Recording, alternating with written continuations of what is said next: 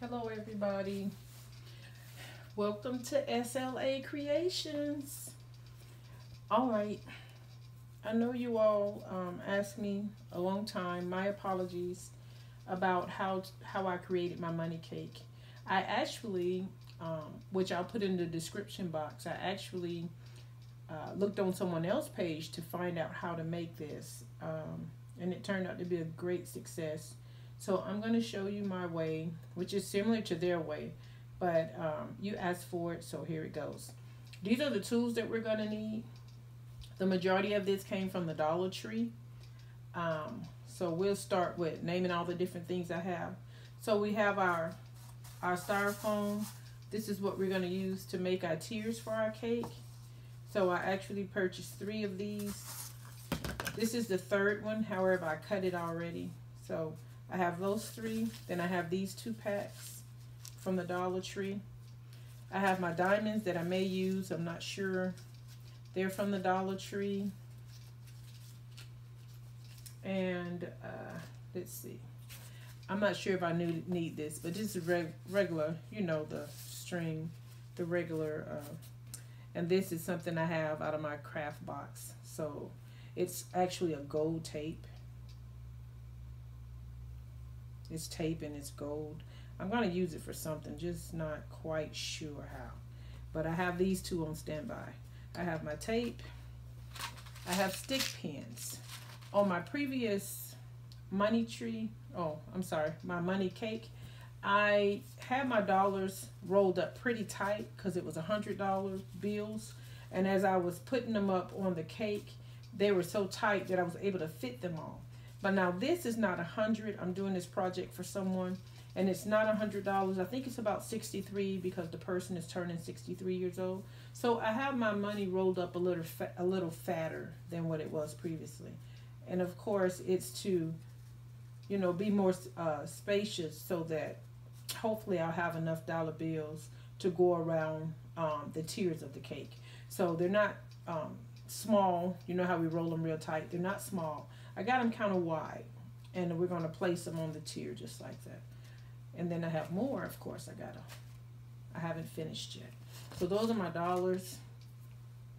And I have this. I got this from the Dollar Tree, and this is just a mirror, a regular mirror. I'm just going to use it for something else. I need a base, so I'm going to actually have it like this as my base.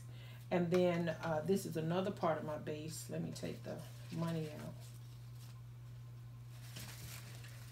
This is another part of my base, Dollar Tree. And I'm going to mount this like this, just to give the cake a little height, so it'll actually be like that. And then the cake will be on top up here. Okay. So, and then of course, we have our dollar flowers. I thought this was real nice. It has little clips where I can clip it wherever I want to on the cake. And these are other ones.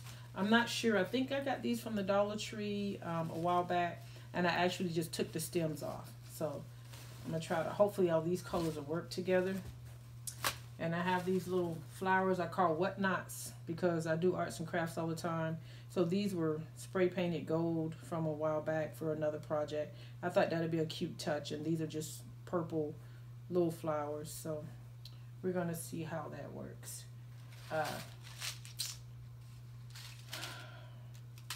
Did I finish telling you about my stick pins? Okay.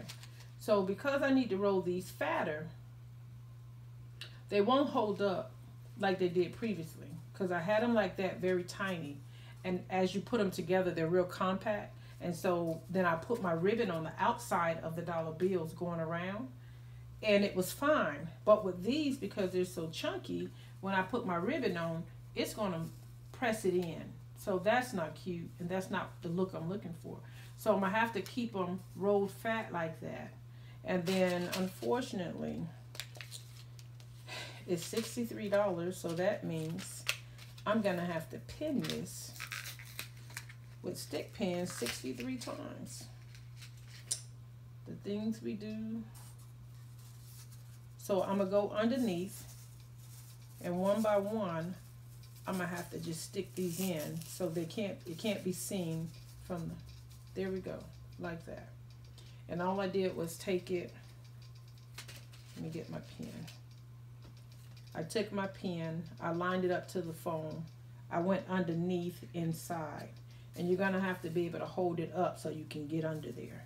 And so that'll be the way that I would have to do this. So I stick it in and I do that all the way around.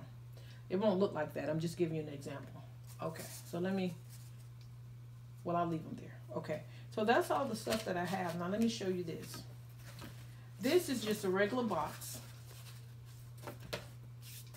What I did was I needed this portion right here because on this tier that I just cut down, because these were all the same, but I needed something smaller to make so I can line my dollar bills. So I got a regular kitchen knife actually because I didn't have anything else to use.